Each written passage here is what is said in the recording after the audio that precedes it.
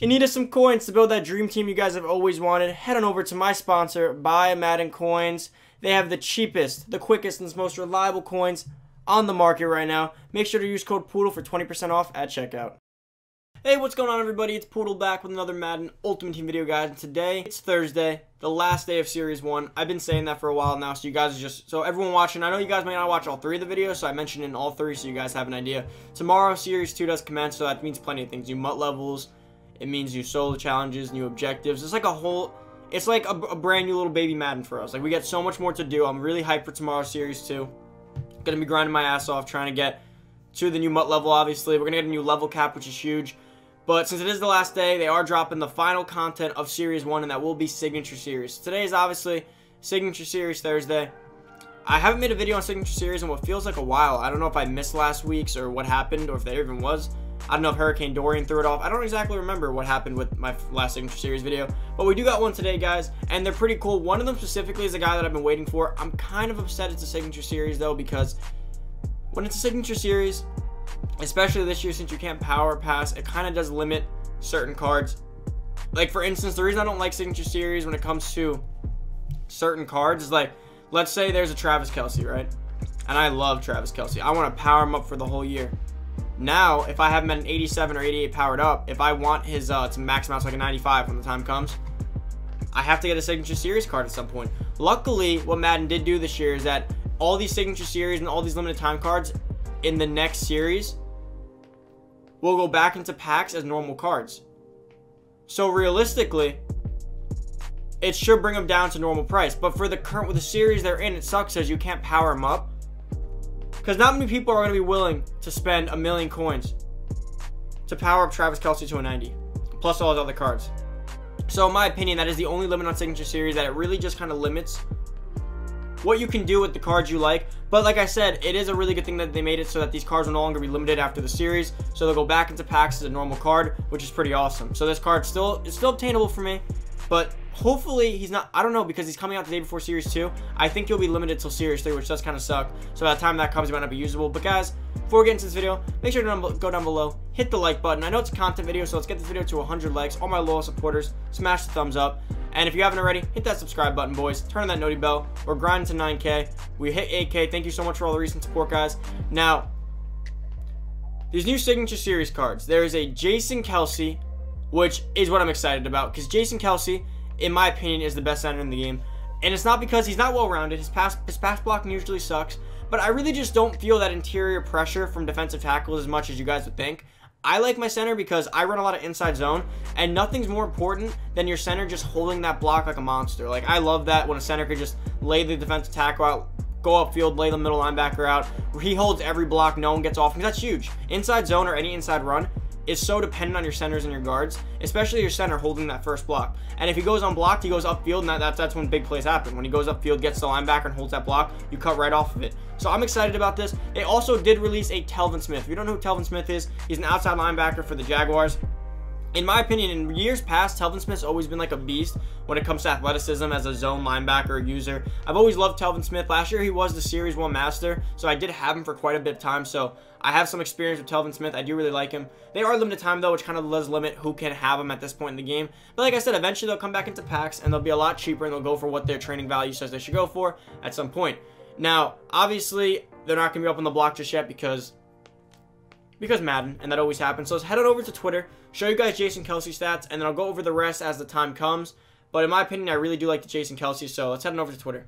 Alright, boys, so we're on Twitter. As you can see here, Jason Kelce, Signature Series, 91 overall center, limited time card. He's got that little Hermes-looking Swift thing. I don't know what that means because I haven't really, like I always say, I haven't really dove into abilities just yet this year. I've been waiting for training to come down a lot. And as we get new cards, obviously, we're seeing more abilities that are unlocked, such as, like, the one that, I forgot what Pat Tillman has. It's Enforcer and something else.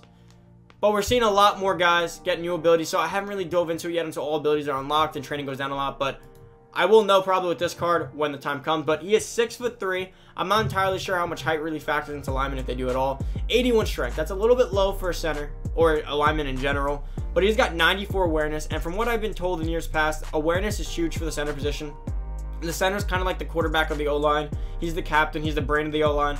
So I don't know how much that impacts the video game, but I know in real life it'd be important. 84 pass block, 79 pass block power, 86 pass block finesse. So actually the pass block is decent. Considering I don't really care for it, the pass block is decent enough to where I won't mind it. It'll actually be a big improvement over the current Kelce I have. And his run block is the big selling point. He's got 94 run block, 91 run block power, 93 run block finesse. If you chem this guy up, power him up all the way, put Madden rushing on him, this card could have all mid to high 90 run blocking stats. That's pretty awesome. I think if you power him up and you chem him up, his run block specifically could probably get to like a 97, 98. If you have Madden rushing, you have maxed out rushing chem, and then you also have him powered up. This card could hit pretty good heights of run blocking. He could almost be like a long-term center option. It sucks that he has limited time because it's obviously going to limit if I can even get him. I'll probably end up waiting until Series 3 to pick him up. But obviously by then there might be a center that's more well-rounded that can do both. But for the time being, I really love this Jason Kelce card. I think he's personally awesome. Now what's really going to be important is his impact and lead block. Although I don't know how much that's going to really matter, considering, like I said, for impact blocking for you to really feel that, it's going to be when he goes unblocked and he leads upfield. But trust me, when I run inside zone, my current 85 Kelce is a monster. If he gets unblocked, he goes upfield to the linebacker. He locks off, pins the linebacker, and then I can cut right off that mark sound. I really do love this. Now I'm improving the O-line, guys. Now next, let's go check out that Telvin Smith. Alright guys, so heading over to the Mudhead screen, we finally got Telvin Smith up. Of course the card art's not going to load. We can see his stats. So he's got 85 speed. He's a 91 overall, by the way, which you guys probably already know. 31 cap value. I cannot see his archetype because of the fact that the card art's not loading. He is not up on Madden yet. I've been checking that and I do not see him, sadly. So it looks like I'm going to be doing it from here. It really sucks with these signature series. They do take forever to, I mean, they are limited time, it makes sense, but let's get into this. He's got 85 speed, really freaking fast for an outside linebacker. He's like Lawrence Taylor-esque, but he won't be nearly as good. He's got 87 excel, really fast, 86 agility, really good, 88 awareness, 88 play rec. So far, those stats are pretty amazing. Jumping's a little bit low, but we can deal with that. 84 block shed, not horrible. 93 pursuit, that's huge, honestly. 93 pursuit means that he could probably catch. He actually most definitely can catch any card in the game from behind, unless it's like Bo Jackson. But for the most part, he'll probably take a good angle on them. He's got 87 tackle, 84 hit power, 44 power move, 53 finesse move, 76 man coverage, 80 zone. So, actually, let me go over the catch. He's got 67 catch, which isn't horrible. Now, the way I see this card is he's a very athletic outside linebacker that can decently play zone, decently play the run, decently. He's kind of like the jack of all trades linebacker. He can't pass rush, but he can play zone, he can play coverage, he can sit, he can play the run, he can run stuff. He's pretty well rounded. He can lay the boom a little bit. He's pretty much good at everything, but not great at anything, which isn't entirely bad. He's probably going to be an easy power-up chain, considering you can just power past this one. The only issue is he's limited time, so we will have to wait until after the series is over for most likely the series, going to Series 3 for him to not be limited time. His abilities, does he have clutch? No. He has high motor, yes. Coverage linebacker, defensive line spin move, defensive line swim move, ball rush move, no, bull rush move, my bad. Big hitter, yes, and strips ball, yes. Aggressive in the air, those are really good player traits. I actually do really like the Telvin Smith card. It sucks that he is at Lawrence Taylor's position, so I'll never be able to use him. And that he also is limited time, so again, never be able to use him. But honestly, I'm a big fan of this Telvin Smith. I really like him, and I honestly wouldn't mind having this card if I didn't have Lawrence Taylor. If he was a left outside linebacker, I would most certainly slot him into the lineup at some point. But that's not the case, because obviously with the way this game works, typically I only rush one outside linebacker, so I actually kind of want my other linebacker to be a zone guy, but currently I have Von Miller and Lawrence Taylor. Guys, it is real quick, just checking to see if I can see a price on him, and I do not. Of course, he's not going to be up for probably a long amount of time, guys. I would like to show you guys how the prices are looking right away and his card art, but obviously this isn't going to be posted for quite a while. I should be used to this already with Signature Series. Every limited time card, when I make a video on it, it kind of sucks because I get this out to you guys right when it comes out, but I can never really go in depth on it as far as the Madden screen. I mean, obviously I can show you the stats otherwise, so it doesn't really matter. But I do like to show the card art here, and the card art was lagging. But it's not the biggest of deals, guys. Hopefully these are up pretty soon, and if you guys like them, you can probably pick them up. Would I recommend picking them up for 1,000,000 coins plus? Probably not, but you always could do exactly that. I'll probably be waiting around to check out the price, and then after that I'll gotta go head out. You know, I got school, so gotta go do that. But I did get enough videos for you guys for today. There should be 3 of them, so I hope you guys enjoy your day. I hope you guys can watch all 3 of those videos. We got Series 2 tomorrow, so stay tuned for that. If you don't know what to do before Series 2, that's perfect. I have a video on it. Go over to yesterday. I dropped the what to do before Series 2. Watch that now after this video. and be ready for Series 2 drop. Alright guys, that's it. That's about it for the video. If you guys did enjoy, make sure down below, hit the subscribe button. Boys, we're grinding to 9K. Let's get it going.